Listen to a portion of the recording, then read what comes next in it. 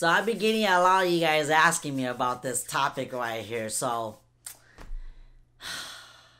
I think it's about time I share with all you guys, shall we? What is going on? Welcome back to another video. My name is Chia and I am a real estate agent here in Sacramento and Elk Grove area. I help people buy and sell real estate. I love educating them. I love entertaining them because buying a house should be fun. So I'm all about fun. But if this is your first time here, you might want to consider subscribing because I make daily content like this every single day just to entertain you guys. So hopefully you subscribe. Alright, so the number one thing I always get asked is, Chia, how much did you get paid from this house? Is it $10,000? Hold up. It is so funny when I speak to a client and they truly believe that every time I sell a house, I automatically get $10,000 in my bank account. Ooh, if that was the truth, I'd be living high right now. But that is not the case.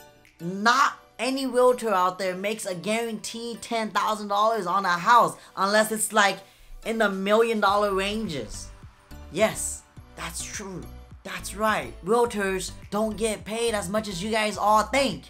It's funny because sometimes I'll run across a client that always asks me to give up my whole commission or half of my commission to them because they decide to use me as their agent. And for me, it's like, you know how much I get paid from this house? So in this video, I want to address that so that way you guys know exactly how much I get paid from a house that's maybe priced around $250,000. That's like a medium-sized home here in Sacramento, you know, like a 3-bedroom, 2-bath, 2-car garage in a okay area. So let's break it down so that way you guys will all know. And hopefully, after watching this video, if you're already working with a realtor and you've done this before, give them some love, alright? Because they hustle for that money right there.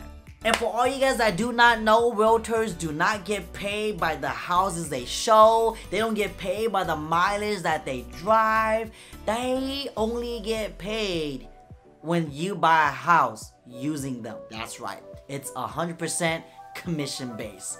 So without further ado, let's jump right on to this topic that you guys all been waiting for. So a realtor makes, depending on how much commission that the seller is going to be paying them on that house, can vary, but just for today's purposes of this video, I'm just going to keep it at 2.5%, so that way you guys know how to do the easy math. That sounds fair, right? 2.5% is the normal average rate that a seller pays a buyer's agent. So I'm just going to share that point across right now.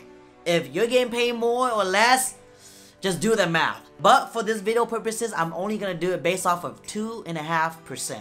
Alright? If let me bring my calculator out. I'm Asian, but then like that doesn't mean I know everything on the top of my head. And if you were thinking that because I'm Asian I should know math, then you are stereotyping me. You need to check your heart. You need to check your heart. Alright, so $250,000 house, okay? And if this is how you would do the math to determine how much a realtor gets paid on that house.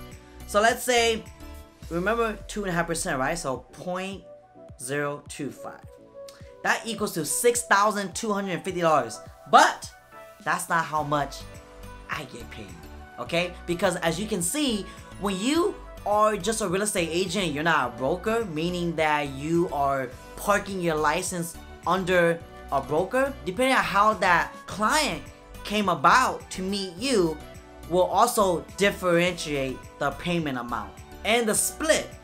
So when you park your license under a broker, there's fees you gotta pay. And if the client came from the company, being provided by the company, then there's a split. Let's just say, for this video purposes, let's just say this client was introduced to me because they saw HP Real Estate's advertisement somewhere. I called her up. Next thing you know, we're talking on the phone. She likes me or he likes me. I like them. Rapport starts going on. They just want me to be their realtor. Most cases, that is what happens. Now, I'm working with them. We find them a home.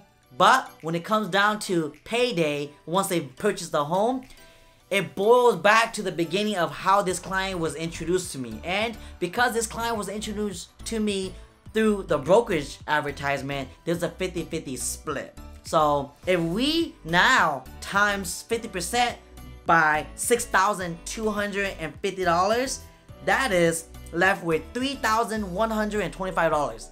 And that is not even how much I get paid too, because there's also admin fees. And also, if this client was referred to me through like an inside sales agent that we hired, then there goes another 5% from the $6,000 minus off of my appointment. So let's just say this was an ISA that sent this out. I'm just gonna refer to a inside sales agent as ISA just to make it simple, okay? So now with the $625, you now times that by 5%, which is 0.05. So $312.50 is going straight to the ISA, right? So remember that number, 312, okay? 312 is minus off from my $3,125 split conversion, okay? So minus 312.5. Now the total amount is $2,812.50.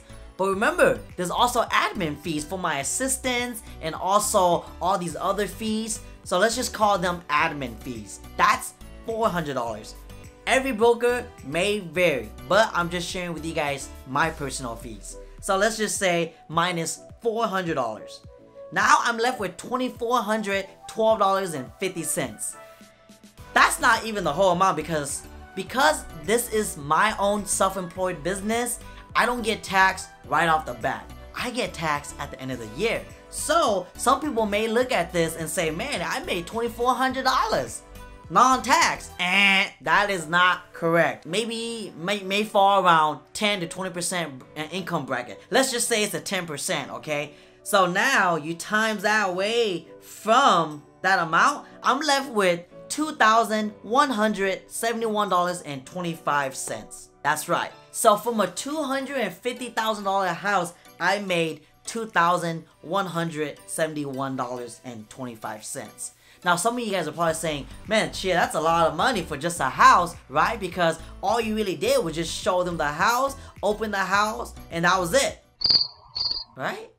Right? Wrong. In order for a home to successfully close, there are a lot of things that goes behind the scene that the client doesn't really get to see, like the negotiation process. How did the offer get accepted? Did the agent decided to take a cut from the seller paying him? Was he able to like articulate the value of their team that they were going to be able to get this thing closed? That's why they got the offer accepted. How did they get the offer accepted? The negotiation process takes a while. And then after the offer does get accepted, there's all these due diligence that you still have to do. You gotta order home inspections, you gotta order like title fees, you gotta order all these home warranty invoices, you gotta order bank appraisals, and then after you get all those report back, you gotta bring it up to the seller to see if there's anything they need to address before we can move forward to the final close.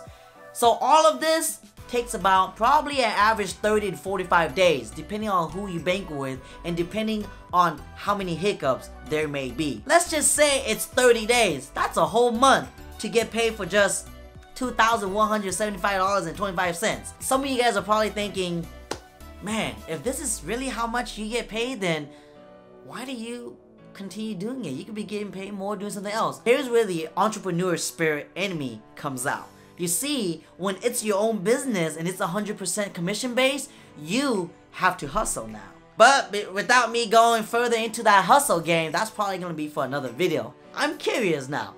If you guys are interested in me making a video about the hustle game, maybe I could talk more about that. So if that's something you guys want to see, comment down below, hustle game. That's it. Hopefully you guys got something from this. If you never knew how a realtor gets paid, now you do. And if you're working with a realtor right now and you're thinking they get paid a lot of money, think again, because now you know the math. Because I do know that a bunch of you guys that are watching me right now are probably thinking, man, I don't feel comfortable asking my realtor how much he gets paid and all that, and he may not be telling me the truth. Well, I'm telling you the truth.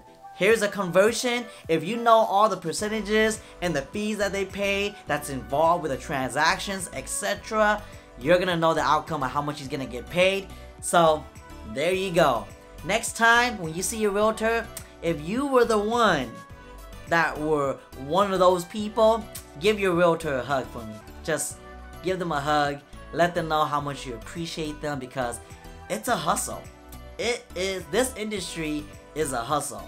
So that's it for this video, you guys. I hope you guys got something from it. If this is your first time here, consider subscribing, because I upload content like this every single day just to keep you guys entertained, inspired, motivated, and know a little bit more about buying and selling real estate. My name is Chia, and I will catch you guys tomorrow.